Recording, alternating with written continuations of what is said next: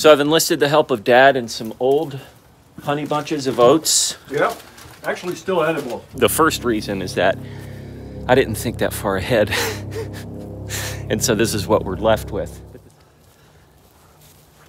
Hi there, folks. I'm Sean the Modern Yeoman, and I'd like to welcome you back to another Work With Me Wednesday edition of the Modern Yeoman, where there's no music, no fancy editing. It's just me and you getting some stuff done, maybe doing a little bit of talking while we do it. Now, it's early February and still a little bit early to start thinking about garden stuff. However, there is some work that I can get done here in the garden. More specifically, some work that some of my friends can get done here in the garden. And those friends are my chickens.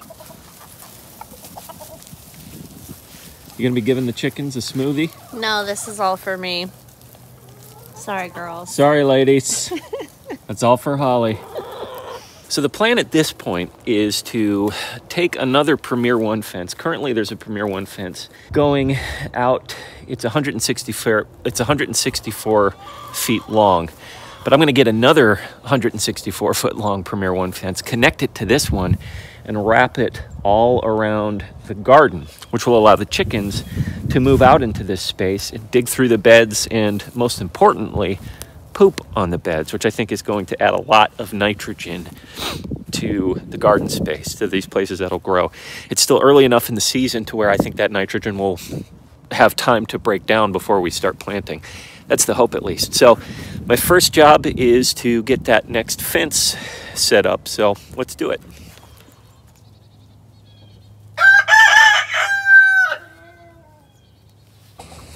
Something I've been really thankful for living down here in Tennessee is I've noticed that it seems like in the winter there's more sunny days than cloudy days. When we lived up north, I mean, obviously it was colder. That's par for the course with living up north. Yeah, it's acceptable for being up there. That's something you expect. But it seemed like there was almost always a perma-cloud when we lived up north. For most of the winter, 3 or 4 months, there'd be very few sunny days. Down here, it seems like there's more sunny days than cloudy days, even in the winter. I'd say 80% of the days in these winter months, there's blue sky. There's very little clouds. And I think just having that sun on my face, that vitamin D, makes a huge difference. It's so good to just come out here and work. Even when it's kind of cold out, I can put on a long sleeve shirt and maybe a light jacket and get some work done. And I feel 90% better than I would just sitting inside, getting out here and getting some work done. It really, really makes a difference.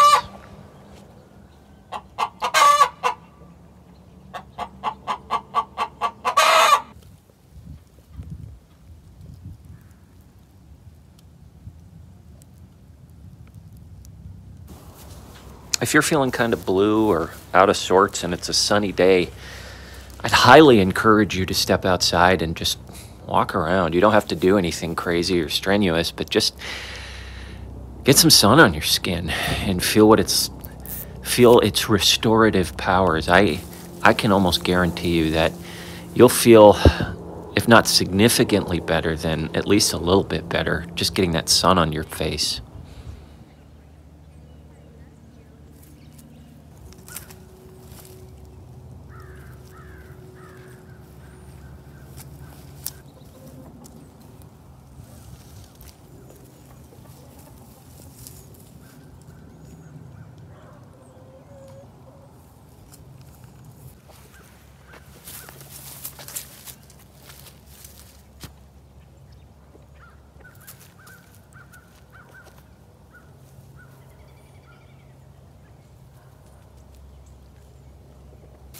So the gate has been removed from the west side of the lean-to, and so they have full access to the garden now.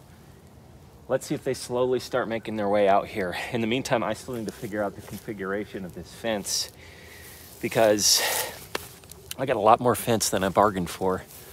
2 rolls of 164 feet. That's a lot of fence.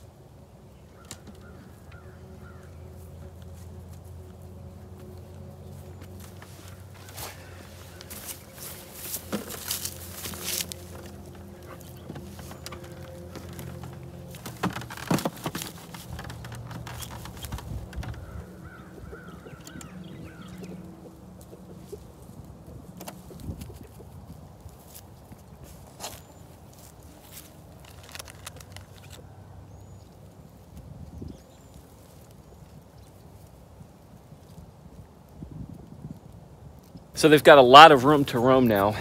And I know what you're thinking. You're thinking, Sean, you wanted the chickens in the garden. But they've got all this, what, like a quarter acre here that they can just mosey around on. And they seem to be pretty happy grazing around here. So why didn't you concentrate them in the garden area, make the fence smaller? Well, there's two reasons. The first reason is that I didn't think that far ahead. And so this is what we're left with. But the second reason, the more that I think about it, I don't want to concentrate them too hard in the garden. I do want them to spend some time in the garden and in these beds, but I don't want it to be nitrogen burned. I just want it to be nitrogen kissed. Let's put it that way. So I think what I'm going to do is try and figure out ways to entice them over here into the garden. And whenever I feed them, whenever I give them treats, I'm going to do it over here in the garden bed. So why don't I try doing some of that right now and see what happens. So I've enlisted the help of Dad and some old honey bunches of oats. Yep. Actually still edible. They're still edible? Are they stale? We're not throwing them. They're a little stale. Okay, all right. So some stale honey bunches of oats. And we're going to try and get these chickens. Look how happy they are, Dad. Oh, yeah. They've got like a good quarter acre. It's like doubled the amount of room that they have. They're pumped. So what we're going to try and do, Fighter agrees, what we're going to try and do is throw some of these cereal bits out here in the garden and see if they come.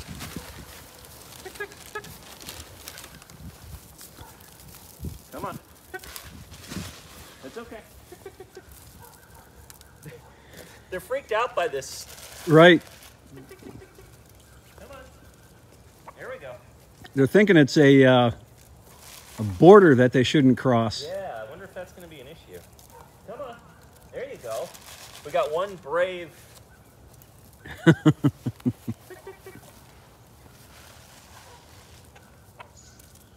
on. They are freaked out by the beds, the wooden beds. I don't know why. Yeah, like you said, there's only Maybe if I get them just into the lanes. only one so far that's...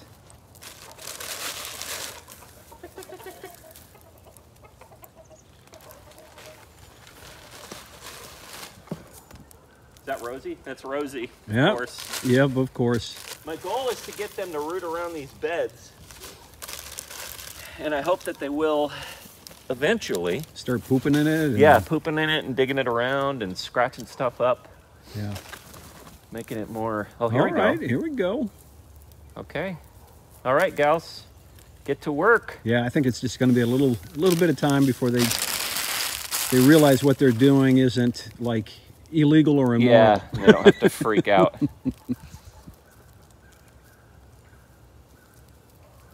I'm a little...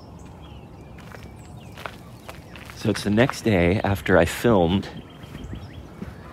and I want you to see that the chickens have discovered these raised beds, and it seems like they're in love with them.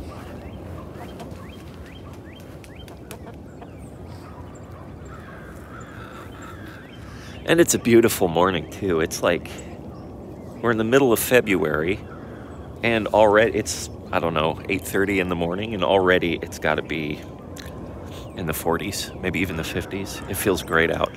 What do you think, chickens? Keep working, ladies.